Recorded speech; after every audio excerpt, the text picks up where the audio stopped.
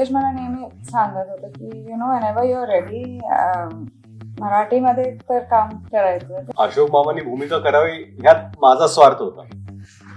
Salman भाऊंना phone केला, म्हणाला भाऊ मला भेटायचंय. त्यांनी उत्तर दिलं की मी करतोय. पण मला वाटतं की माझा ऑल टाइम फेवरेट चित्रपट 2 आहेत. अशी बनवा म्हणून. नमस्कार, मी आरती बोराडे, हिंदुस्तान टाइम्स मराठीमध्ये तुम्हा सगळ्यांचं स्वागत करते. वेड या चित्रपटाचा ट्रेलर काही दिवसांपूर्वी प्रदर्शित झाला आणि सध्या तो चर्चेत आहे. या चित्रपटात रितेश देशमुख आणि जिनिलिया देशमुख हे महत्त्वाच्या भूमिकेत दिसणार आहेत आणि आज त्याच निमित्तानं आपण त्यांच्याशी गप्पा मारणार आहोत. रितेश आणि जिनिलिया, तुमचं सगळ्यात पहिले हिंदुस्तान टाइम्स मराठीमध्ये स्वागत आहे. Thank you so much. रितेश, माझा पहिला प्रश्न तुला आहे, कारण की या चित्रपटात मेन रोलमध्ये तूच आहेस आणि या चित्रपटाचं डिरेक्शन पण तूच केलं. ऍज अ डिरेक्टर म्हणून हा तुझा पहिलाच मूवी आहे. तर या चित्रपटाविषयी आम्हाला तुझ्याकडून ऐकायला नक्की आवडेल की नक्की काय बघायला मिळणार किंवा चित्रपटाविषयी काही वेगळ्या गोष्टी. चित्रपटाचं नावच वेड आहे आणि जसं चित्रपटाचं टायटल आहे तसंच चित्रपट आहे. प्रत्येकाच्या आयुष्यात एखादं वेड तर असलं पाहिजेच. या चित्रपटात म्हणजे कोणाला खेळाचं असेल, क्रिकेटचं असेल, पेंटिंगचं असेल, आपल्या कामाबद्दलचं वेड असेल, शेतीचं वेड असेल. पण या चित्रपटात आपण ज्या वेडेपणाबद्दल बोलतोय ते आहे प्रेमाचं वेड. आणि प्रेमाचं वेड हे वेगवेगळ्या वयात वेगवेगळं वेड असतं. आणि हा चित्रपट ऍक्च्युली लव्ह ट्रायंगल नाहीये. या चित्रपटात 2 लव्ह स्टोरीज आहेत. एक लव्ह स्टोरी आहे जी कॉलेज मध्ये असताना जे यंग युफोरिया रश असलेली, जगाची चिंता न बाळगणारी जी लव्ह स्टोरी असते, तो वेडेपणा असतो, तो दाखवण्याचा प्रयत्न केलाय. आणि त्यानंतर सत्याच्या आयुष्यात अचानक ती मुलगी निघून जाते काही कारण न देता. आणि 12 वर्षानंतर सत्याचं लग्न हे श्रावणी बरोबर झालेलं आहे. आता श्रावणीच्या दृष्टिकोनातून तिचं वेडेपण आपल्याला दिसतं. कशी श्रावणी सत्याच्या प्रेमात लहानपणापासून होती पण त्याला सांगू शकली नाही.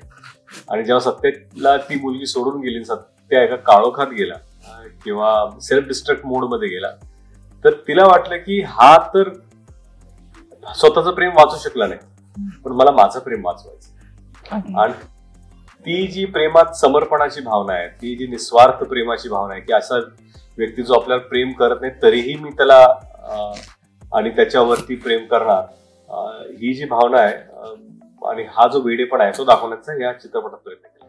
नक्कीच. म्हणजे 2 लव्ह स्टोरी पाहायला मिळतात. एकतर एक कॉलेज डेज मधला जे क्रेझीनेस असतो प्रत्येक मुलांमध्ये किंवा प्रत्येक युथ मध्ये, तो तर पाहायला मिळणार आहे. पण आफ्टर मॅरेज पण सगळं जे बदललेलं आयुष्य असतं ते पण एकंदरीत वेगळ्या वेने पाहायला मिळणार आहे. जेनिलिया, तुझा हा पहिलाच मराठी चित्रपट आहे असं म्हणायला हरकत आहे. तू या मूवीच्या द्वारे तू मराठी चित्रपट सृष्टीमध्ये पदार्पण करतेस. ते जेव्हा तुला चित्रपटाची ऑफर आली तेव्हा तुझ्या डोक्यात काय सुरू होतं की करायचा नाही करायचा, किंवा फर्स्ट थॉट काय होता? नाही, मला नेहमीच करायचं होतं. पण काय झालं की मी एक 10 वर्षाचा ब्रेक घेतला. तर त्याच्यामध्ये आय वॉज बिझी. मी एक होम मेकर होते आणि रितेश मला नेहमी सांगत होतं की whenever you're ready मराठीमध्ये तर काम करायचं. Then I also felt. म्हणजे मला पण माझं खूप इच्छा होती की I want to do a Marathi film. मग रितेशने मला श्रावणीचा रोल ऑफर केले आणि आतापर्यंत म्हणजे मी जे पण रोल्स केले, मी रेडी होतं की नाही मला माहित नव्हती, कारण मुलं होतं, हे होतं. ते नेहमी सांगते आता चला तुमचं you should get back to acting. पण जेव्हा श्रावणीचा रोल आला, आतापर्यंत मी असं कॅरेक्टर केलेच नाही. म्हणजे आय एम नॉट, मी फक्त बबली, चुलबुली, live wire kind of characters केले. आणि श्रावणीमध्ये एक ठराव आहे. It's a very complex character. खूपच इमोशन्स आहे, कारण लहानपणापासून to marriage, it is various stages in her life. तर मला खूप चॅलेंजिंग वाटलं ऍक्च्युली. आणि म्हणजे रितेशने मला हे रोल ऑफर नाही केलं होतं तर I would have felt really really bad. So म्हणजे तुलाच करायचं होतं आणि त्यात रितेशने तुला मूवीसाठी विचारलं. अच्छा. माझा पुढचा प्रश्न नितेश तुला असा आहे की जेव्हा ठरलं की हा मूवी करायचा आहे तेव्हा या मूवीचं कास्टिंग कसं केलंस तू जेनेलियाला तर आता जेनेलियाने सांगितलं की तू कसं तिला विचारलंस, पण आता तुझ्या वडिलांच्या भूमिकेत अशोक मामा आहेत, तर त्यांचं पण कास्टिंग कसं झालंय प्रेक्षकांना ऐकायला आवडेल. कसं आहे की अशोक मामांसाठी चित्रपटात वडिलांची भूमिका होती मला मान्य होतं, पण मला हे पण मान्य होतं की अशोक मामांनी भूमिका करावी ह्यात माझा स्वार्थ होता. त्यांच्यासाठी ती भूमिका मोठी नसावी, पण मला माहिती होतं की त्यांनी जर ह्या चित्रपटाला जर होकार दिला तर माझ्या चित्रपटाची जी लेवल आहे ती वाढेल, उंची वाढेल. आणि जेव्हा ते लगेच हो म्हणाले मला खरंच फार आनंद झाला. आणि मला वाटलं की अशा व्यक्तींनी जर जेव्हा लगेच ते हो म्हणाले तर त्यांच्यावर काम करायची मजा येईल. माझं 20 वर्षाचं स्वप्न होतं की मला त्यांच्यावर काम करायची कधी संधी नाही मिळाली. अशोक मामा म्हटलं की धमाल असतेच, कारण की त्यांना आम्ही भेटतो, आम्हाला माहिती आहे की ते कसं आहे. तर सेटवरती तुम्ही काहीतरी मजा मस्ती केली असेल किंवा सेटवरती मला वाटतं की त्यांचं जिल्ह्याचं रिलेशनशिप हे मजा मस्तीच होतं. का ते बसायचे आणि दोघंच दूर, मला दुसऱ्या शब्दात दूर, ते दोघं हसत होते. काहीतरी त्यांचं आपलं एक रिलेशनशिप आहे. आणि ते बसले की ते म्हणतात मॅडम माझं सर तुम्ही आता चकली खाणार का, तुम्हाला खाकरा आणू का, केक घेणार का, नको नको नको, अरे एवढं देऊ नकोस. लगेच त्यांच्या घरी जिनीला काहीतरी पाठवणार, मग त्यांचा फोन अरे आणि तुला जिनीला नाही मी मॅडमच म्हणणार, अरे पण मामा असं करू नका. पण त्यांचं ते प्रेम आहे. आणि कसं असतं की एवढ्या आपुलकीने त्यांनी काम केलं आणि माझ्या वडिलांची भूमिका त्यांनी केली. परंतु या चित्रपटामध्ये जे रिलेशनशिप ऑन स्क्रीन पण आहे जिनील्याचं आणि अशोक मामांचं, ते एका सुनेचं आणि सासऱ्याचं जरी रिलेशनशिप असलं तरी ते वडिलाचं आणि मुलीचं रिलेशनशिप जास्त आहे. तर आपण जेव्हा चित्रपट पाहिला तर रिलेशनशिप सुद्धा आपल्याला पाहताना वाटेल की अरे असा सासरा मला मिळाला तर मजा येईल, किंवा मला असा सासरा मिळाला तर खरंच माझं सौभाग्य आहे. तसंच प्रत्येक सासऱ्याला वाटेल की माझी सून जर आली तर श्रावणीसारखी असावी. एकंदरीत तुमचं बॉन्डिंग तर खूप छान झालंच सेटवरती, पण तुम्ही एन्जॉय पण केलं जेव्हा शूट सुरू होतं तेव्हा अशोक मामांसोबत. आता चित्रपटातल्या एका गाण्यामध्ये सलमान खान आहे आणि याच्या आधी पण आम्ही लयभारीमध्ये एका गाण्यामध्ये त्याचा कॅमिओ पाहिला होता. तर मग सलमानच का असा प्रश्न प्रेक्षकांना पडतो, तुमचं काही स्पेशल कनेक्शन आहे का किंवा असं स्पेशल बॉन्डिंग आहे का त्यासाठी? नाही, कसं आहे की सलमान भाऊंनी जेव्हा लयभारीमध्ये काम केलं होतं तेव्हा त्यांनी स्वतःहून सांगितलं मला चित्रपटात माझा एक सीन टाका. त्यावेळेस त्यात जागा नव्हती आणि आवर्जून 3 वेळा त्यांनी फॉलोअप केला माझा सीन आहे का, माझा सीनचं काय झालं. आम्ही विचार करत त्यांचा तो मनाचा मोठेपणा होता की स्वतःहून त्यांना वाटतं मराठी पिक्चर मला पण करायचं. पण हा जेव्हा चित्रपट करत होता तेव्हा मला वाटलं की एक अशी जागा होती गाण्यामध्ये जिथे असं नाही एक स्टार एंट्री होऊ शकते. तर आम्ही विचार केला काय कसं करायला पाहिजे. तर जिने म्हणाले की सलमान भाऊंनी जेव्हा केलं होतं तेव्हा लोकांनी खरंच प्रचंड मोठी त्यांची फॅन फॉलोईंग आहे. तर त्यांना जर घेऊन परत केलं गाणं, त्यांनी पहिलं कधी गाणं केलं नव्हतं मराठीमध्ये आणि त्यांचा हा पहिला मराठी चित्रपट आहे ज्यात त्यांनी गाणं केलंय. तर मी म्हटलं ठीक आहे आपण त्यांना विचारूया. तर सगळ्यात पहिलं मी अजय भाऊ अतुल भाऊंकडे गेलो की मला गाणं असं आहे, असं आपल्याला गाणं करूया, पहिलं गाणं बघूया आपण कसं येतं. नंतर जेव्हा मी गाण्यासाठी विचारलं तेव्हा गाणं रेडी असेल आपल्याला. तर गाणं फार छान झालं जे आता सगळीकडे व्हायरल झालेलंच आहे. आणि त्यानंतर जेव्हा मी सलमान भाऊंना फोन केला म्हणाला भाऊ मला भेटायचंय, त्यांनी उत्तर दिलं की मी करतोय. आपण मला विचारत होतं मला काय नाही विचारायची गरज आहे, मी करतोय. तर म्हणजे अशी व्यक्ती जो पुढच्याला कसं असतं ना, काही लोकांना वाटतं की त्यांनी विचारून नंतर आपण हो म्हणा, पण काही लोक म्हणतात ह्या विचारायचं ना ते विचारायच्या आत मी हो म्हणतो. तर ते सलमान भाऊ आहेत आणि खरंच त्यांनी गाणं केलं, 2 दिवस केलं. आणि तुम्हाला सांगायचंय की मराठीमधलं आणि बहुतेक हिंदीमधलं सुद्धा हे पहिलं गाणं असेल जे अनरियल इंजिन हे जे VFX टेक्नॉलॉजी त्याच्यामध्ये झालेलं पहिलं गाणं. ओके, म्हणजे मराठीमध्ये पहिल्यांदाच ही टेक्नॉलॉजी यूज केलेली आहे. आणि हिंदीमध्ये पण मला वाटत नाही अनरियल इंजिन मध्ये त्या सॉफ्टवेअर मध्ये कुणी गाणं केलं असं. चित्रपट तर केला नाही अजून, पण कुणी गाणंही केलं नाही. तर हे संपूर्ण गाण्याला 1.5 महिने आम्ही प्रेप केला. संपूर्ण जे आपल्याला दिसते सगळं VFX आहे. सगळे जे टाउन पाठीमागच्या बिल्डिंग आहेत सगळ्या ह्या VFX आहेत, त्याला मॉडेल केल्या होत्या आणि आम्ही गाणं सगळं आता त्याला ग्रीन स्क्रीन मध्ये केलंय. त्याचा व्हिडिओ आम्ही लवकरच बाहेर टाकू, लोकांना पाहायला की काय काय शक्य आहे आणि मराठीमध्ये काय काय नवीन प्रयोग करण्याचा प्रयत्न करत आहे. नक्कीच आम्हाला पण पाहायला आवडेल. आता रितेशने जसं सांगितलं की हे जे VFX जे वापरले, जे पहिल्यांदाच मराठीमध्ये आणि मे बी हिंदीमध्ये पण पहिल्यांदाच वापरले, एक निर्माती म्हणून हे सगळं बजेट आणि हे सगळं सांभाळताना तुला कसं म्हणजे कसं फिलिंग आलं? इट्स लाईक की तुमच्यासाठी होम प्रोडक्शन असणार, थोडं प्रेशर वगैरे तर असणारच.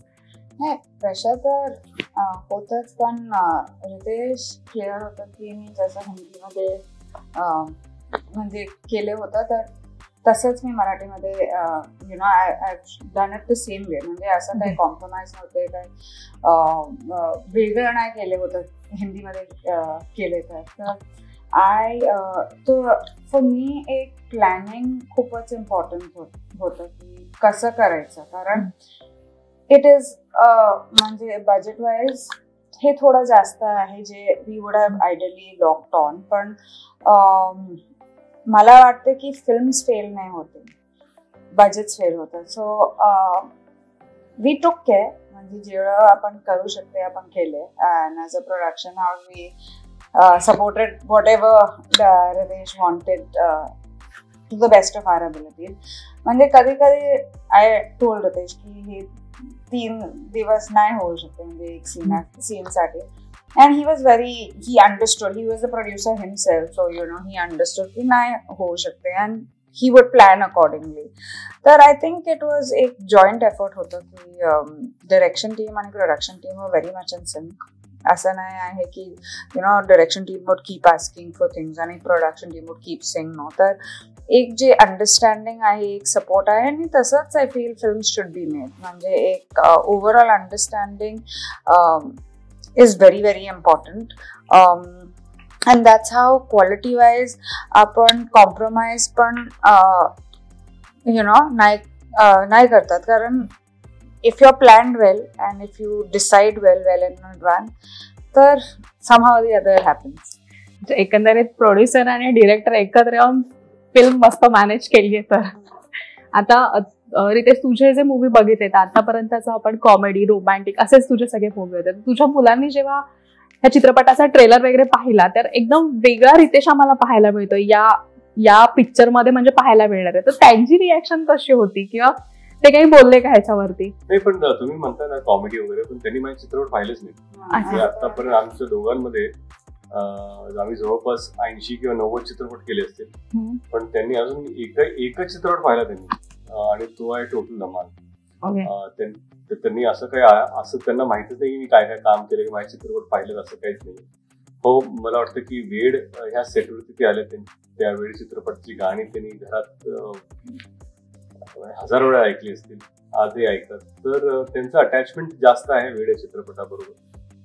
आणि सेटवरती आले त्यांना हळूहळू माहिती आहे काय काय नाही. आणि कसं असतं की वेड या चित्रपटामध्ये ना काही गोष्टी आहेत ज्या मुलांना सांगावं लागतात की हे खोटं आहे, हे खरं आहे, हे काय आहे. चित्रपटामध्ये मी सिगरेट पितो, मग त्यांनी विचारलं की हे काय आहे, पण आम्ही लाईफमध्ये आम्ही सिगरेट पित नाही. तर ते हर्बल सिगरेट आहे, ते कसं खोटं आहे की आम्ही आता व्हीगन मीट्स आम्ही सुरू केले.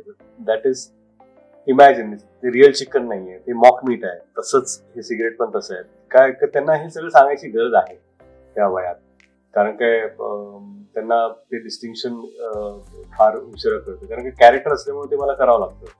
किंवा दारूचा ग्लास त्यात काय टाकत, तर मी त्यांना दाखवलं का हे काय, हे चहा आहे, चहा टाकला त्याच्यात आपण पाणी टाकलं की तो रंग होतो विच लुक्स लाईक अल्कोहॉल. आणि आम्ही लहानपणापासून ते जेव्हा तेव्हा ठरवलं होतं की आम्ही जेव्हा काही गोष्टी करू तर तेव्हा त्यांना जे वस्तुस्थिती आहे ते सांगणार.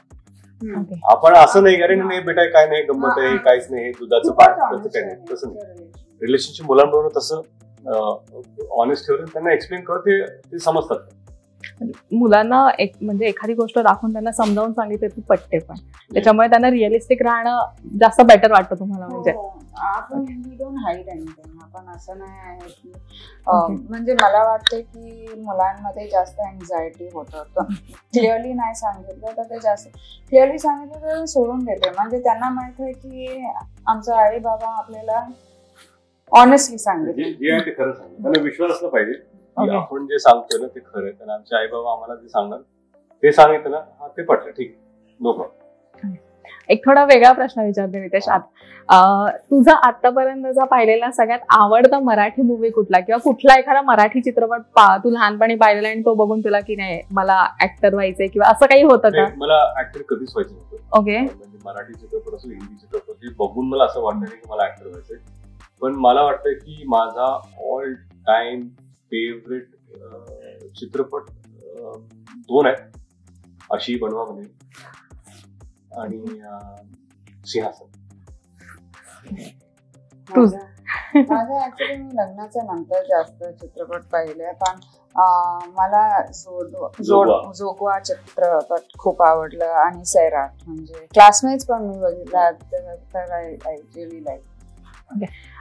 तू जसं म्हणालीस तुला आता लग्नानंतर जिनील्याऐवजी वहिनी जेव्हा आवाज देतात, म्हणजे बराच वेळा आम्ही पण बघत असतो की तिला वहिनी, देशमुख वहिनी म्हणून आवाज देतात, तेव्हा तुला कशी म्हणजे फिलिंग कशी असते तुझी अचानक लग्नानंतर सगळं? नाही, मला वाटते मी खूपच लकी आहे, कारण मला असं एक्सेप्ट केले की त्यांचा घराचा एक फॅमिली मेंबर आहे आणि ते आय फील की ते to get that is your लक, म्हणजे ब्लेसिंग आहे, लक आहे, आशीर्वाद आहे की असं मला एक्सेप्ट केले. तर फॉर मी ऑनेस्टली माझ्यासाठी एक ऑनर आहे की कोणी मला वहिनी सांगतात की मला खूप बरं वाटतंय. आणि जास्त काय आहे की ऍक्ट्रेसेस जे आहे त्यांचं फिमेल ऑडियन्स जास्त नाही आहे, पण माझ्यासाठी म्हणजे माझं फिमेलचं कनेक्ट जास्त आहे, म्हणजे मुलींसोबत,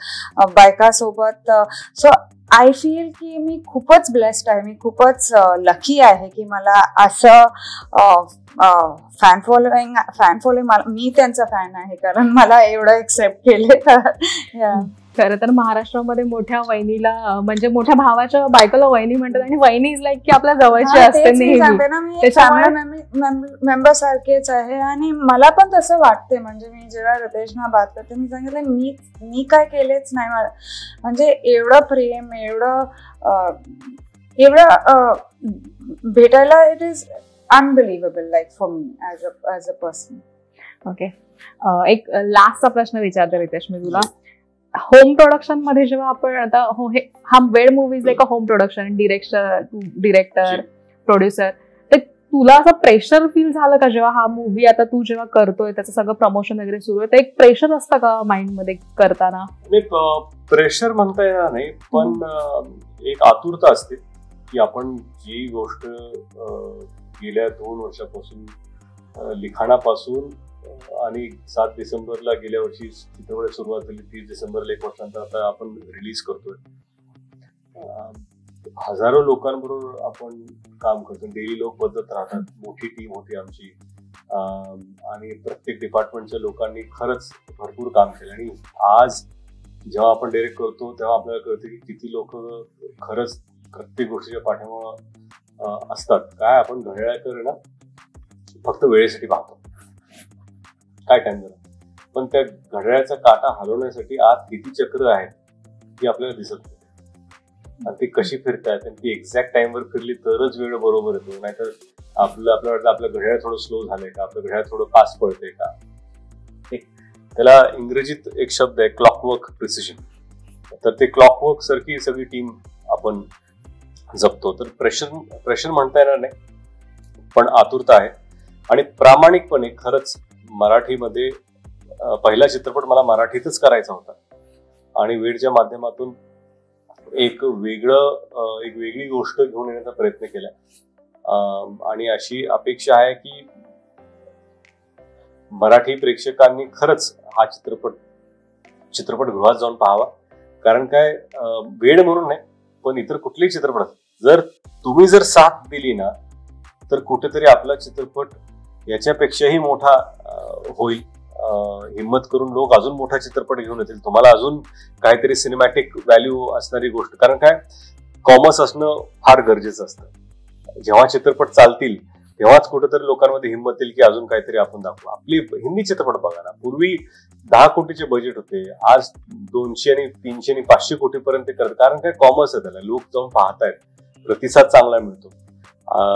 आज कन्नड भाषेतले चित्रपट पण एवढे चांगले चालतात, मोठे होतात, कारण लोक प्रतिसाद आहेत. त्याच जेव्हा चालू केलं होतं कन्नड आणि तेलुगू मध्ये, तर ते फक्त हैदराबाद म्हणजे आंध्र आणि कर्नाटकामध्ये रिलीज होते. पण आता त्यांचं म्हणजे US वर्ल्ड वाईड खूप वाढलंय.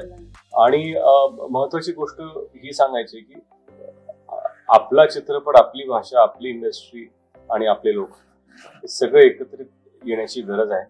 आणि मी वेड रिलीज होतोय म्हणून हे बोलतोय असं नाही, ह्यापूर्वीही बोललो.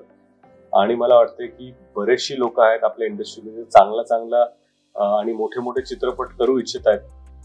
पण भीती असते की अरे एवढं केलं आणि लोक नाही आले तर मग कसं. लोकांना पण वाटतं की अरे तुम्ही जर आम्हाला तेवढे चांगले चित्रपट दिले तर आम्ही कसं येऊ. तर हे कॅच-22 आहे, पण कुठेतरी त्याची सुरुवात झाली पाहिजे असं मला वाटतं. नक्कीच आहे. तू जाता जाता प्रेक्षकांना तुम्ही दोघं काय आव्हान कराल वेड चित्रपटामध्ये? एवढंच आव्हान करू इच्छितो की 30 डिसेंबर काही दिवसातच वेड चित्रपट रिलीज होतोय. नवीन वर्ष आहे आणि सुट्ट्या आहेत, तर सर्वांनी जा, मित्रमैत्रिणी जा, मित्र जा, मैत्रिणी जा, घरातले जे काका काकी अक्का मावशी आई आजोबा वडील सगळे तुम्ही जाऊ शकता. आपल्या मित्राबरोबर जाऊ शकता किंवा मुलांबरोबर जाऊ शकता. हा चित्रपट संपूर्ण परिवाराला हसवेल, रडवेल, एंटरटेन करेल अशी ही गोष्ट आहे. आणि वेड तुम्ही जाऊन पाहावं. तुम्ही जर चित्रपटगृहात आलात आमचा वेड पाहायला तर आम्हालाही वेड लागेल. तू काही सांगणार? 30 डिसेंबरला वेड रिलीज होणार. आणि प्लीज मला आशीर्वाद द्या, माझं फर्स्ट मराठी फिल्म आहे, तर प्लीज या आणि आमच्या सोबत सेलिब्रेट करा. तुम्हाला हिंदुस्तान टाइम्स मराठीकडून चित्रपटासाठी खूप खूप शुभेच्छा. तुम्ही वेळात वेळ काढून इथे आलात त्याबद्दल खरंच मनापासून आभार. थँक्यू. अशा अनेक कलाकारांच्या मुलाखती पाहण्यासाठी हिंदुस्तान टाइम्स मराठी हे YouTube चॅनल लाईक करा आणि सबस्क्राईब करा.